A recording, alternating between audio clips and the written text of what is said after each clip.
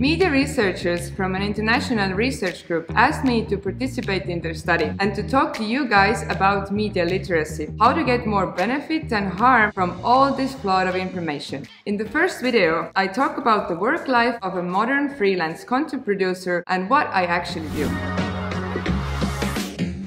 People think that influencers and content producers simply make money by posting photos and videos on social media. But there's much more to it.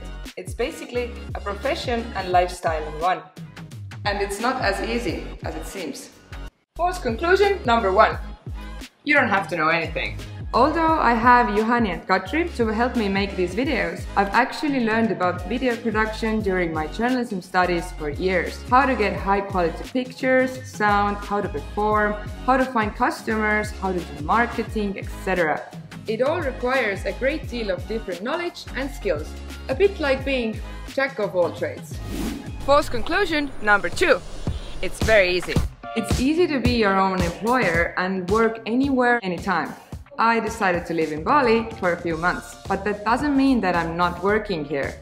Today's influencer or content producer can work anywhere, anytime. It may look cool and fun, but in fact it requires a lot of self-discipline. You have to plan your time, and sometimes it's quite difficult to force yourself to work. In a way, I'm my own boss. Being your own employer also means that in order to get paid, you have to be your own marketing specialist, secretary, office manager, etc. False conclusion number 3. Being famous is enough. People think that being known is enough to become an influencer or content creator. In a sense, you are your own brand, and it depends on that brand how much you earn. Fame comes with a downside. Wherever I go, people recognize me. You have to take care of your brand's reputation all the time. So actually, you're essentially at work 24/7. False conclusion number 4. I do what I want. It's actually a pretty big responsibility. I have to know exactly who I'm working with because people take me as an expert. Therefore, background work is important. Anything I share has consequences, and it's my responsibility.